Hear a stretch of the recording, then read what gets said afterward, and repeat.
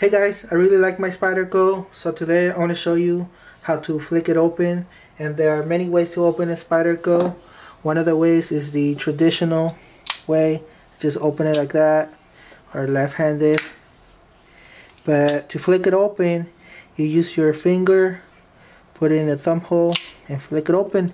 And this is the middle finger, so give it a try. You can also do it left-handed, just flick it open. And it takes a little bit of practice, but there you go. And they're also the like playing with marbles method. Use your thumb and flick it open like that. Your thumb. There you go. And it's very easy to do. I do it many times.